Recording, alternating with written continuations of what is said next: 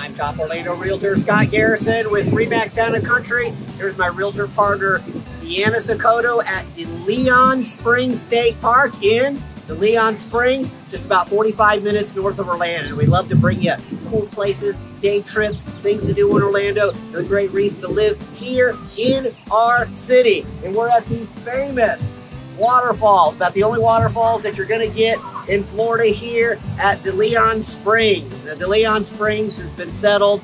People have been here visiting for thousands of years. The Mayaca Indians named it Aquera, or place of healing waters. There's a spring over there that's about 80 feet deep, and the water gushes out at a high velocity, causing that to fill up, that water to go down, and eventually this will go and help fuel the St. Johns River. This was a spot that was developed by the white people much, much later.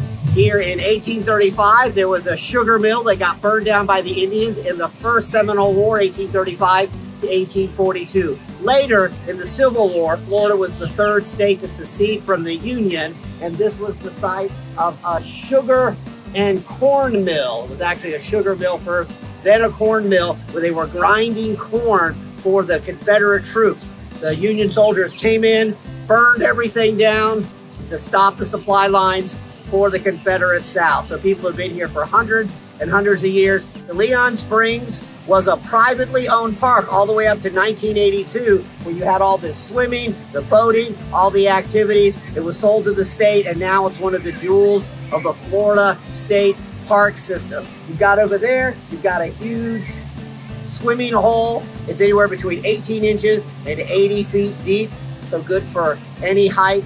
We've also got abundant boating where you can rent boats, canoes. We've got a boat that leaves every hour, only $19, between 9 a.m. and 3 p.m. every single day. Go out for a 1-hour boat tour. We're out front of the famous Sugar Mill restaurant, where you can get all-you-can-eat pancakes. You cook yourself on a griddle. Each table has its own little griddle. You cook them, only $8. You got to get here early, or it's a pretty long wait. We're at the site of originally what was a sugar mill, which then became a grist or corn mill during the Civil War.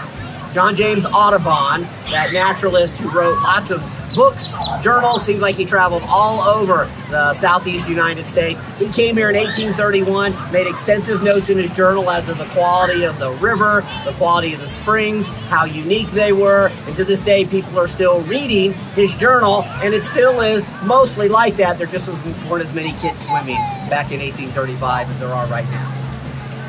So here's how the sugar mill works. When you bottle this spring up, it's a little bit higher than the rest of the river. That's what causes the waterfall right here. You can see the differential in the level of the water, which is what causes the waterfall, is how they powered the wheel here. Instead, you stop up the waterfall, the water rushes down here, it turns this wheel. The wheel has a grindstone or a mill, and they use it to either get the juice out of the sugar cane or to grind the corn into a corn flour.